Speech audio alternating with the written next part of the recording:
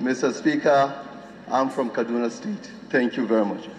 Mr. Speaker, thank you for giving me the opportunity to contribute my own quota in this very important subject. Mr. Speaker, just of recent, a very important commodity, that is PMS, the price has been increased. Whereas the price has not been sat on. Silence, please. On accurately. Order, honorable members, please. Order. Silence, please.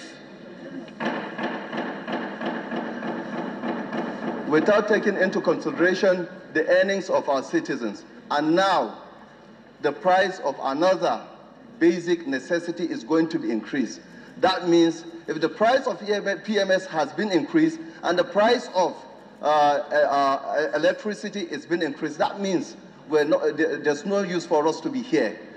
Whereby you can see all our, Mr. Speaker, what the labor union has been fighting on has not been achieved. That is our minimum wage.